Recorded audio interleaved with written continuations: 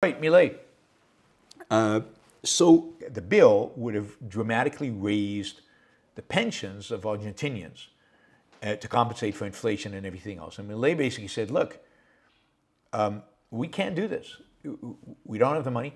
We're trying to balance the budget. We're trying to have a surplus.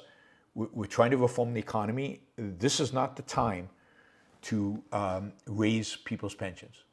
Can't do it. And he vetoed it. And at the time, and I said this on the show, I said the problem is that Congress had passed this law with a veto-proof majority. That is, with enough votes to overturn the veto. But Milei hustled. And over the last week, he has lobbied and found congressmen, 87, up to 87 in favor of overriding the Milei veto. But that was short of the 2/3 needed. 87 congressmen flipped their votes. It's interesting what he had to give to them in order to get them to do.